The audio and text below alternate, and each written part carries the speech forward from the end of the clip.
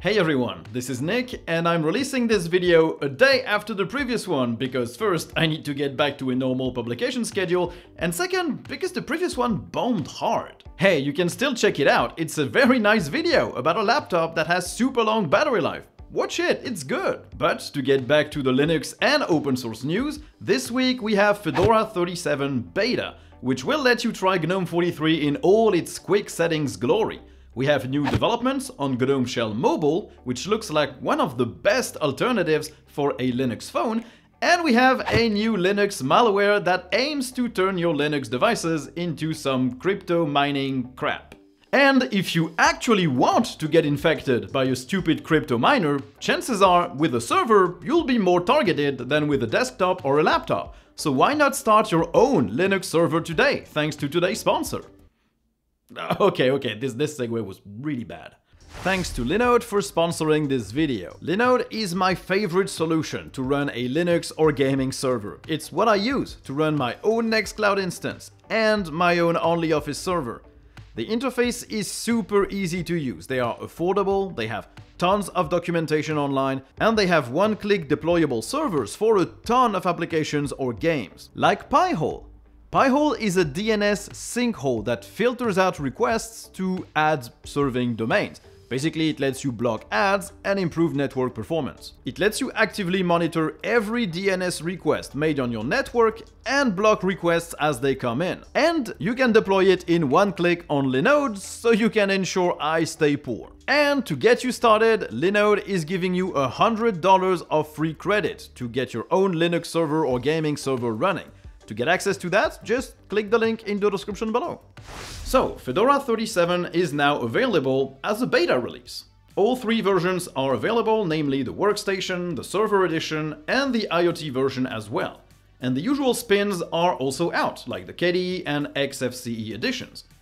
The major change to Fedora 37 is GNOME 43, with the new device security panel, the new quick settings in the shell that should make accessing Bluetooth, Wi-Fi and other system functions a lot more efficient, and some nice performance improvements, plus a bunch of apps being ported to GTK4 and libadwaita. Nautilus was also a big focus for GNOME 43, with a responsive interface, a host of improvements like a better list view, the ability to format drives, or a better properties panel. The calendar app also will get a new sidebar that's going to make it a lot better to use. GNOME software has a better menu to choose the packaging format for apps, and there's a lot more stuff coming under the hood and in the default apps. Fedora 37 also now officially supports the Raspberry Pi 4, but drops the ARM7 architecture. And Fedora Core OS and Fedora Cloud Base will also be regular editions going forwards. And, of course, all editions will get updated libraries and programs. I probably won't make a dedicated video about Fedora 37 because most of the desktop improvements will already be covered in my GNOME 43 videos coming next week, and I will definitely try GNOME 43 on Fedora 37 Beta. Intel revealed the specs to their dedicated desktop GPUs. As with the laptop GPUs and their CPUs, the range is split between Arc 3, 5 and 7, 3 being the least powerful and 7 being their high-performance card. All cards will have a minimum of 6 GB of RAM and will go up to 16 gigs for their limited edition Arc 770, although they say most partners will ship it with 8 GB instead. The Arc 3 cards will sport 8 Xe cores and ray tracing units, while the Arc 5 will boast 24 of these, and Arc 7 will have either 24 or 32. Clock speeds range from 2000 MHz for the Arc 3 up to 2100 for Arc 7, with memory bandwidth reaching 560 GB per second for the higher-end cards. Now, the issues that seemed to plague the launch of their mobile GPUs, notably bad support for DirectX versions that aren't DirectX 12, shouldn't really be an issue on Linux, as everything will go through Vulkan thanks to the XVK. So I think these might be really good alternatives to AMD or Nvidia, at least for us Linux users. I can't wait to see what the driver support on Linux will be for these GPUs, and especially if they'll support OpenCL, which would mean I could use DaVinci Resolve without using an Nvidia GPU. That's my way out, basically. GNOME developers unveiled more details about GNOME Shell Mobile after a few months of silence. and the project looks like it's in a good state. It now includes all the basics, as in navigation gestures, screen size detection, the apps grid, the on-screen keyboard, and all other essential features.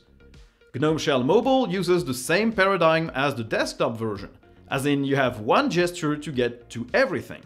Swiping up from the bottom of the screen will bring your apps grid, the list of running apps, and a search field, so you don't have to use multiple complex gestures to access anything. The keyboard now behaves like what you would expect on mobile. It auto-hides when scrolling the current view, and you can dismiss it with a gesture. The apps grid is adapted for portrait orientation, with a new style for folders, and you can still reorganize apps by drag and drop. And the new GNOME 43 quick settings are also implemented here, and notifications are added to the same menu, so you just need to swipe from the top to get to all the toggles and notifications, just like on other mobile interfaces. Of course, the project is far from done, as they need to add pin unlock, emergency calls, calls on the lock screen, and more. And judging from these videos, GNOME Shell Mobile looks probably like the best mobile interface there is for a smartphone in general. So if they now can release a mobile distro that has Waydroid integrated to let me run the 3 or 4 Android apps I need, I'm switching. Still on GNOME, there are some nice updates this week. GTK 4.8 is now out, fixing bugs in GTK 3 view and adding support for more font features in the font selection dialog, on top of a few accessibility fixes, notably for the high contrast theme. The GNOME Circle project, that vets GNOME apps that respect the HIG and guidelines of the GNOME platform, is now more well defined, with a checklist that allows maintainers to see if their apps can be included or not.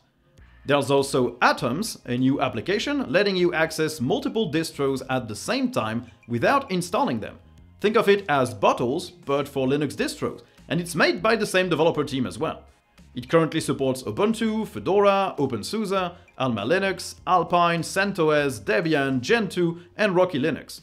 EarTag also got a new release, letting you change the metadata for your audio files, now with support for OGG and FLAC cover art and multi-file editing.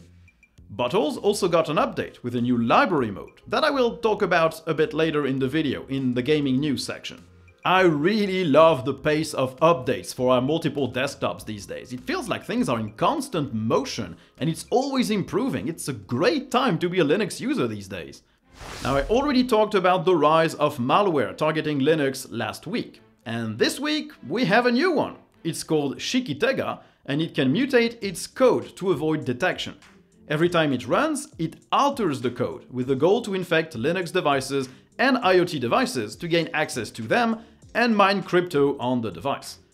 The base file is only 370 bytes, and it can also download Metal, an exploit that gives the attacker the ability to control the webcam, run some code, and generally take control of the infected system. This new malware exploits 2 vulnerabilities disclosed in 2021, and tries to make itself persistent by executing 5 shell scripts that run some cron jobs. To hide itself, it also uses cloud hosting solutions and calls to them by IP address instead of a domain name, so it's way harder to detect. So it's yet another threat to watch for. And yet another reason to apply your updates as soon as they're available, and yet another reason to have a way to check for applications distributed by their official developers and not repackaged by a third party. It's a small thing, but it would really make people feel a little bit more secure. PyTorch is now part of the Linux Foundation. If you don't know about it, it's one of the biggest machine learning projects in the world. It was developed by Meta, so Facebook, and was donated this week to the Linux Foundation. PyTorch is used for disease diagnostics, self-driving cars, image quality assessment in astronomy, and a lot more. It was already a huge project when it was hosted by Meta, with 65,000 commits in a year and 2,400 contributors. The goal for Meta in donating this project to the Linux Foundation is, first, to gather some goodwill with the open source community, and second, to accelerate its development by hosting it in a neutral home that's not associated with a giant tech company, something that can definitely prevent some people from contributing. PyTorch is hosted on GitHub currently and is licensed under the BSD license, and the Linux Foundation doesn't seem to plan to change that anytime soon. It's good to see these kinds of big projects being hosted by more neutral entities, And sure, the Linux Foundation is mostly paid for by these giant tech companies, but I think it still has a little bit more public trust than Facebook. NASA has decided to use the RISC V architecture as their main ecosystem for future space missions. RISC V is basically the open source CPU, with the instruction sets and their extensions being open and widely available, letting anyone design a CPU using that architecture. NASA has selected Sci5, the founder and leader on that project, to give them the core CPU on their future spaceflight missions. The platform will use an 8-core CPU with up to 4 additional cores to provide computing power that's estimated to be 100 times what current space computers can access. Being an open and collaborative architecture, what NASA ends up developing and improving will be available to others, which is always nice to see, and it should give a boost to this fascinating project. I'm super excited to see RISC V being picked and used in massive scale real-life scenarios. I think it might be the future of computing, at least for open source and for Linux, as it basically bypasses all the licensing fee and the proprietary nature of ARM and the x86 architecture. And let's finish this video with some Linux gaming news. First, Valve is opening SteamDeck repair centers, to which your deck will be sent if it needs any work done. As long as the issue is covered by the warranty, Valve will fix it free of charge. And while you can repair it yourself, thanks to Valve's openness about the specs and the schematics, and iFixit having the parts, sometimes you want a pro to do the repairs for you, and that's now an option. And even if the issue isn't covered by the warranty, you can still send your device to a repair center, although you'll have to pay for the repairs, obviously. Still on the SteamDeck, Valve unveiled a bunch of prototypes that didn't make the cut. Most of these have round touchpads, like the Steam controller had, and some even have a split D-pad that looks like a Switch controller. All in all, it looks like the final unit is the most ergonomic of the bunch, but there were some interesting design choices, like wide grips or more raised Steam and Options button, which I would have liked to see on the final unit. I told you Bottles had a new library view, so it's time to talk about it. Basically, it will list all the games and apps you installed through Bottles, in a nice grid with cover art. This solves one of the biggest issues with this app, which made you go through all your bottles to find the game or app you wanted to start. It's already available on FlatHub if you want to give it a shot. And we also have a wine release, 7.17. This time, it began work on WoW64 support in the Vulkan driver, so 32-bit programs should run better. And it fixes a bunch of issues with Earth 2150, Endless Online, Summoner, BioShock, and other titles. I need to give Bottles another shot now that it finally has that unified library view, as it's going to be a way easier program to use to install games that aren't on any launchers, like old titles or titles you have on CD, for example. And of course, this video wouldn't be complete without today's sponsor, Tuxedo. Tuxedo makes devices that run with Linux out of the box. When you buy one, you can pick from a selection of very popular distros, or you can just buy the device and install anything you want, because you know that the hardware has been picked specifically to work with Linux. And if there are a few tweaks needed here and there, they have PPAs and repos that make sure that everything is golden. They have a nice big range of devices with every laptop size, every desktop that you might want to use, and basically they have something for every price point and every need. And all devices are highly configurable with GPU options, CPU options, RAM, SSDs, even Blu-ray drives or your own logo on the lid of your laptop. So whether you're looking for a small NUC, a high-end gaming workstation, or a laptop of any performance range, you can find it by clicking on the link in the description below and getting yourself a new Tuxedo device. They're really cool. So, thanks everyone for watching the video. I hope you enjoyed it. If you did, don't hesitate to like, to subscribe, to turn on notifications, to write a comment. And if you didn't like it, well, you can always click that dislike button and tell me why you disliked it in the comments. That's just better for everyone. And if you really enjoy the channel and you want to help me make more of these videos, you have a PayPal link in the description, the super thanks button underneath the video, or you can become a Patreon member or a YouTube member. Both get access to a weekly podcast on Monday and the right to vote on the topics I'll cover in the next month. So thanks everyone for watching, and I guess you'll see me in the next one. Bye!